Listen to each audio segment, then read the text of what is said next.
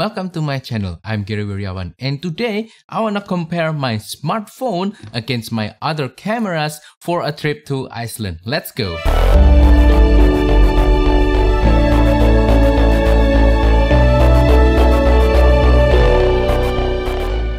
Before we continue with today's video, if you are a current subscriber of my channel, welcome back. I hope that you will enjoy today's video. And if you're a new viewer of my channel, also welcome. I hope that you will also enjoy today's video.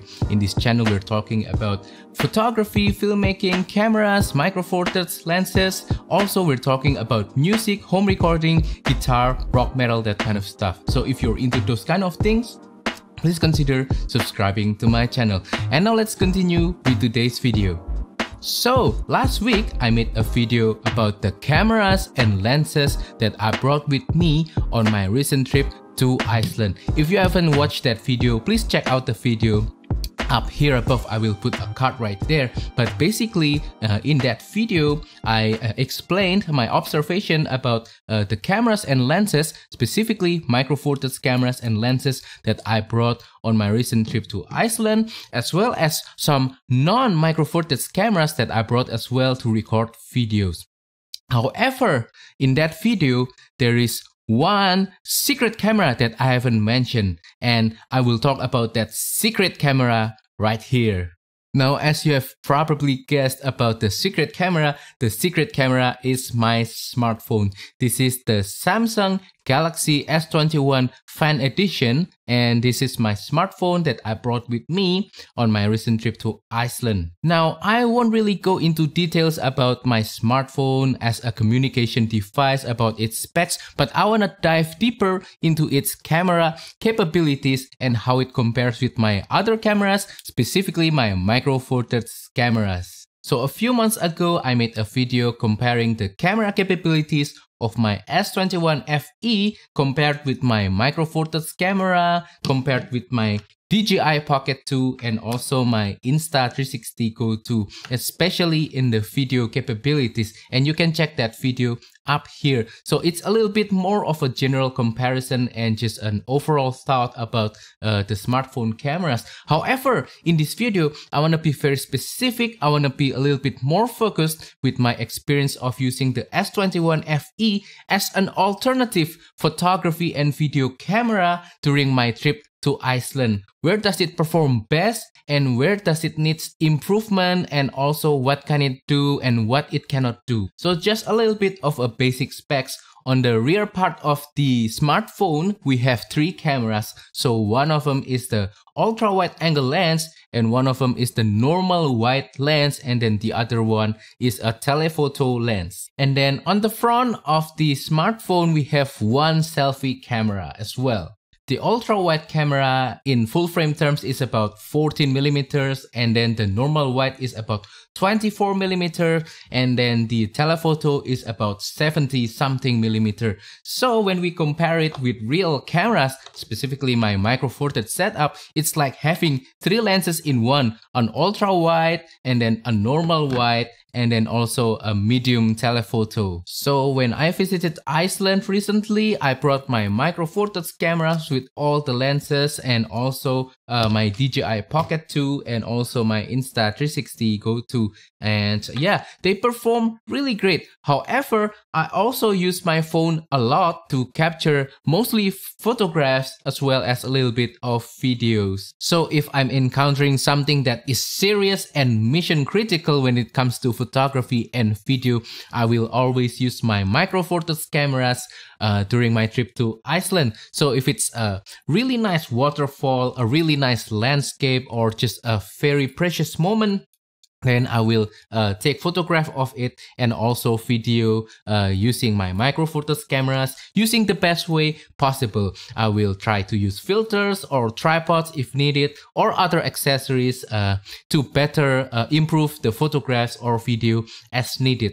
However, I will also use my phone as a backup to my micro four thirds cameras, so I can get two identical pictures using different cameras. And yeah, usually with the smartphone, I also tend to photograph something that is a little bit less serious and a little bit more like a snapshot, not really like a photograph. And it's been doing really well in that regard, and I'm really happy with the results that I got from my smartphone. So when comparing picture quality between my Micro Four Thirds cameras and my smartphone, the S21 FE, in terms of photography, although obviously my Micro Four Thirds camera will take better picture, the S21 FE is not bad at all. It's actually more than good enough for my needs. It's more of a casual kind of cameras in my opinion, not really for something too serious, but it can still take really great picture. All the three lenses perform wonderfully. The ultra wide has been really great for capturing waterfalls. When taking out my Micro Four Thirds camera is just way too cumbersome because of the water splashes and whatnot. And then the normal angle lens is also very beautiful for taking cityscape, for taking a little bit of street photography. And the telephoto lenses is really great for taking a little bit of compression shots for something a little bit far away, you know. So I've been really happy with using my phone as my alternative camera. Sharpness, yeah, it's kind of not as sharp as the Micro Four Thirds camera. However, it is more than good enough. And then colors is a little bit more vibrant when compared to my Micro Four Thirds camera. However, usually when I edit my pictures, I always try to make my pictures to be a little bit more vibrant, a little bit more lively, not really muted. So yeah, I really like the pictures coming out from my S21 FE. There's also some clever trickery such as the night mode, if you want to capture something in lower light situation, and also portrait mode if you want to create that artificial background blur as well. You can do that with the smartphone. I also use the smartphone a lot on situations where I don't really want to use my Micro Four Thirds camera. For example, when I'm having dinner and I want to photograph what kind of food that I'm eating, and also when I'm walking around the town and I don't really want to bring a big cameras around. I just want to walk around, be relaxed, and have a little bit of peaceful time, relaxation time. Then it'll just be me and my smartphone. I don't really want to carry my other cameras, my Micro Four Thirds cameras. I want to keep it lightweight and easy and just convenient and just hassle free. And my S21 FE has been really wonderful, being my peaceful time, relaxing time kind of camera. In terms of video, sometimes I will also take a little bit of B-roll clips using my smartphone to complement my other cameras when it comes to video. So for example, when I'm in a restaurant and I want to film a little bit of the B-roll of the food that I'm eating, I will usually go for my smartphone instead of my cameras because it's just more convenient, and also it's more inconspicuous, so I can just film the B-rolls and I don't look like I'm trying to film something that is serious, and I don't draw too much attention. Also, when I'm on the plane during my departure, if I want to film B-roll, I will use my smartphone instead of taking out my cameras from my carry-on luggage because it's just easily reachable. Now, when it comes to the quality of the video taken using the S21 FE, especially during my trip to Iceland, I think the video quality is more than good enough. It is sharp, it is contrasty, and it is punchy as well. The color is good, and when I combine it with the footage of my other cameras, it can blend really well. There's no problem with the image quality of the video capabilities of this phone.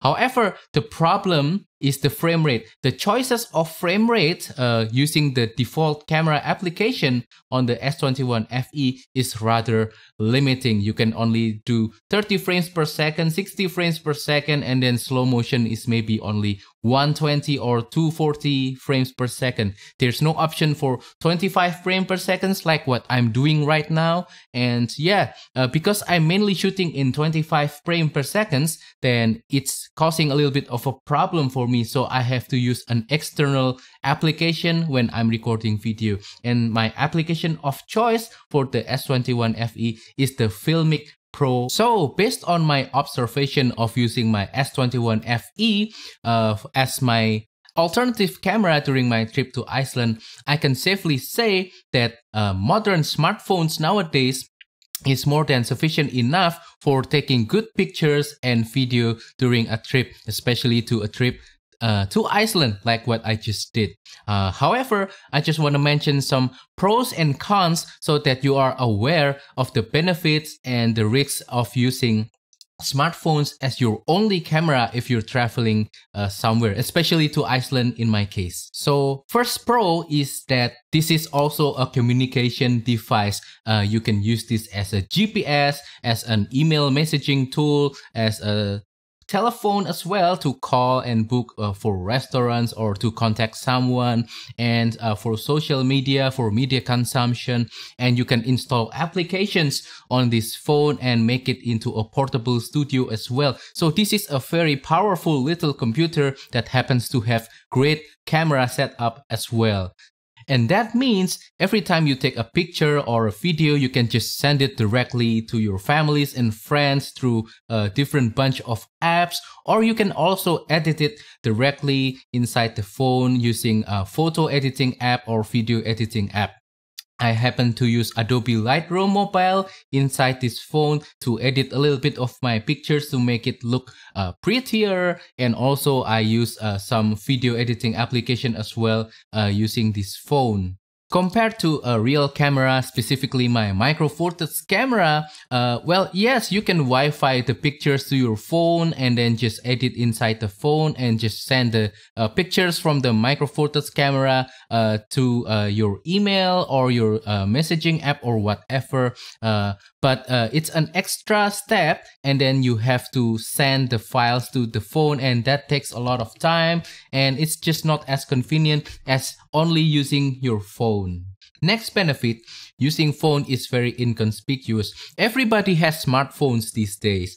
And if you're taking out your phone from your pocket, it will not draw too much attention. If you photograph something with smartphone, it's pretty common nowadays, so people will not complain and they won't get bothered. So you can be more stealthy and just be more inconspicuous and not draw too much attention when you are using smartphone. Because if you are carrying a dedicated camera, problem is, although my Micro Four Thirds camera is small compared to like full frame or APS-C, it is still a big piece of technology. People can see it. It looks like a camera, and if you're taking pictures, then people will notice you. If you're going to tourist attractions, to waterfalls, to landscape outdoor kind of things, then it's fine because it's normal. But when you're in the city, sometimes people will look at you and like, oh, what is he doing? Next benefit of using your smartphone as your only camera is that you're saving space and weight by not having to carry a dedicated camera, especially if you travel by air, because the restrictions of weight is pretty limiting. 7 kilograms for carry-on luggage is very limiting, and it's a bit challenging to carry cameras and lenses to fit into that restriction. Next benefit of using smartphone as your camera during travel, especially in my case, trip to Iceland, is that you can, kind of take advantage of the computational photography that is built inside the smartphones. For example, you can create a fake background blur using the portrait mode of the camera application, and also you can take a picture of the lower light situation using night mode that is also available in the camera application as well. So it's a little bit smarter when compared to using dedicated camera like my Micro Four Thirds camera as well, because it is doing the computational inside automatically, so you don't really have to do anything. And that leads me to the final benefit, is that everything in the smartphone is all automatic. Yes, there's a little bit of manual control, not that much. However, if you're not really that savvy, you just want to take a great picture, you don't really want to take a lot of effort in getting that picture, you want everything to be automatic, smartphone is the choice. Now to some negatives. First negative, continuation from my last benefit, is the fact that it's not really good when it comes to manual mode. Everything here is touchscreen. You have to touch the actual screen and swipe and do those kind of things. It's not really tactile. If you want to change shutter speed or ISO or something like that, you have to scroll, and that's just not practical and it's not easy in my opinion. So better leave it at automatic. And sometimes there will be times when you wanna be able to use manual control, especially during backlight situation, or if you wanna decide whether your subject will be bright or will be silhouette, things like that. So manual control with smartphone is almost non-existent. Next, focal length. Although modern smartphones nowadays typically will have three lenses, ultra wide, wide, and medium telephoto, you cannot really go further into ultra telephoto range unless you buy specific smartphones like the S22 Ultra or something like that. So yeah, flexibility will be a little bit of an issue. Next problem, battery life. Because this is also your communication device, not just a dedicated camera, it will mean that you will get limited battery life using your smartphone when you're doing photography and video pretty intensely, and it will drain your battery really fast, and you'll have to bring also power banks, or you'll have to charge it when you're in a cafe or in a restaurant or something like that. So just keep that in mind as well. Next, accessories. You cannot really put ND filters without using special casing or adapters. You cannot really use tripod except if you have that adapter that you can clamp on the phone and put into the tripod. So it's a little bit more limiting when using accessories for photography or video with your smartphone. However, nowadays it's becoming more common to buy filters or a lens adapter or tripod adapter for phones. So now it's not as difficult as years before. Next, distraction. Well, this is a little bit of a controversial topic because smartphone is meant to be a communication device first and then multimedia device second. So it is inevitable when you're taking picture, all of a sudden you'll receive a call or a message from somebody, and it'll ruin your moments when you're taking picture or video. But you just have to deal with it. Either put it in airplane mode, or just turn off the GSM, or just ignore the phone calls or message completely and deal with them after you finish taking pictures or video. So yeah, in conclusion, those are all the positives and negatives of using smartphone as a camera for your travel photography and video. And in conclusion, I think it is very possible, it is very doable to just take your smartphone as your only camera when you travel to a nature-oriented destination such as Iceland. I think it's very doable. You will get great results as long as you understand the limitation of your smartphone, the strengths and weakness of the smartphone when compared to other cameras. And if you know how to work around the limitations of the smartphone, I think you can always maximize the result by just using smartphone. For me personally, I will always try to carry a dedicated camera such as my Micro Four Thirds camera when I travel, simply because it is more tactile. I can be more precise, I can control more things, especially in manual mode, to get a more accurate kind of photographs and video as well out of my cameras. But that's just me. If it is not possible for me to travel with Micro Four Thirds cameras, at least I know that I can get great result as well using my smartphone. So yeah, for me personally, both has its own strengths and weakness, and you just need to understand how to work around the weakness and maximize the strengths to get the best results for travel photography and video. And that is all for today's video. I hope that you enjoyed today's video. So please comment down below. Have you ever traveled only using your smartphone and get great photography and video results just using smartphone? And yeah, also if you have any other question, please let me know in the comments down below. So yeah, thank you so much for watching. Please also consider to subscribe to my channel and share my videos so that I can be more motivated to keep making these videos for you. Alright, thank you for watching and goodbye.